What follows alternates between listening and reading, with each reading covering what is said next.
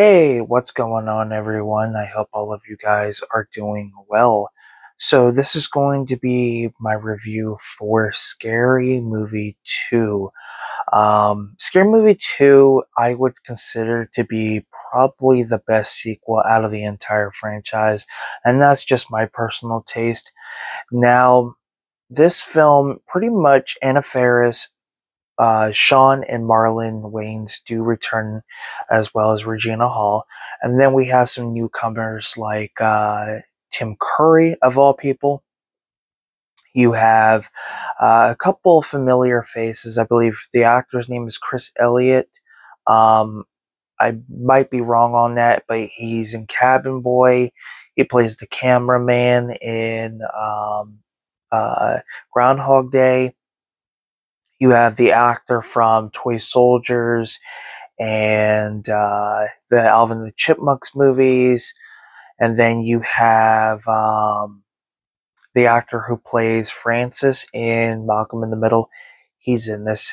You do get a small cameo from Beetlejuice, not the Michael Keaton Beetlejuice, but Beetlejuice from the Howard Stern show. He has a small little cameo in this. And there's just a few other things here and there. Now, the main focus on like the films that they mainly focus on spoofing are The Haunting.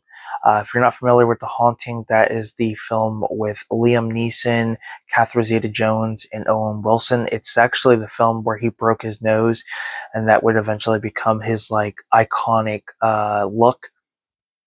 And then they also end up going with, I believe it's House on Haunted Hill. You kind of get that spoof going, as well as 13 Ghosts. And then for some odd, weird reason, they decided to spoof Charlie's Angels. I'm not sure why. I think at the time of its release, Charlie's Angels, the first film, I think, was just coming out. But why they went in that direction is beyond me. Um, but if you've seen any of those movies, you kind of get the idea of what this film's going to be about. They kind of blend everything into one. I do want to mention you do get Tori Spelling in this as well. And you also get the actor from Night Court. He was in 100 Deeds of Eddie McDowd. And there's a few other stuff he's been in. Unfortunately, he passed away, I think, last year or the year before. Um, but he's another actor who's well recognizable. And this movie is just over the top, of course. Anna Faris is great. The Wayans brothers are great. I think everybody in this film are fantastic. And I do believe Keenan Ivory Wayans did return to write the script as well as direct, I believe. And you do have a great performance by, I believe it's Chris Elliott, playing the butler with a really small, weird, deformed hand. This movie I consider to be extremely quotable. Some of the best scenes are the dining scene where the butler kind of pretty much ruins the meal for them, gets really freaky with a turkey. And then we have the parrot in this film. The well, not, I don't know what kind of bird it is. It's not a parrot, but they kind of are spoofing Polly, the movie Polly. And yeah, the interaction with the characters and the bird are extremely funny and messed up at the same time. But I like some of the scenes between the butler and one of the characters who's in a wheelchair. They really like poke fun at each other. Like there's one scene where he tells the butler, "Hey, I'll give you a hand," or and the butler's like, "Well, I'm gonna be," as they're arguing, he's like, "I'm gonna be the bigger man and walk away." Or at the dining scene, he's like, "I know what you want. You want a leg. How about two?" So it is extremely ridiculous and crazy and funny all at the same time. There's one scene with Ray, the character of Ray, played by uh, Sean, and yeah, if you guys, and Poltergeist is another one they make fun of. That's the scene with Marlon, or not Marlon. It's the one with Sean and the clown doll. Yeah, I'm not going to get into detail on that because I do not want to get a strike, but you guys know exactly what I'm talking about. But nonetheless, you do get certain moments that kind of are like rehashes from the first movie. But at the same time, you get all these different things going on. And Tim Curry's great.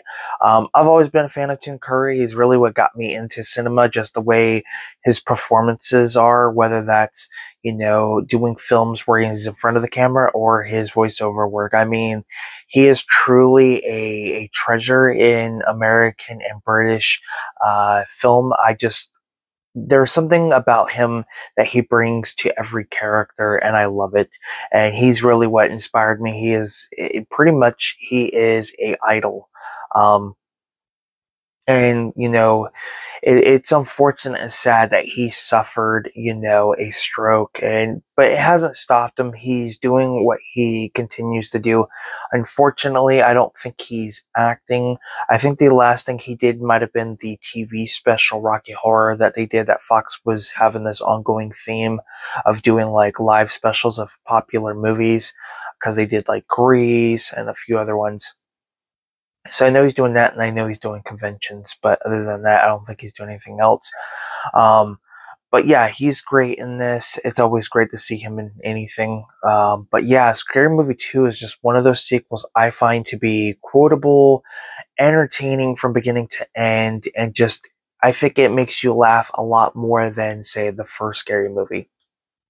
So yeah, that's going to be my review for it. It's short and simple, but if you guys have seen Scary Movie 2, I would love to know what your opinion is on it.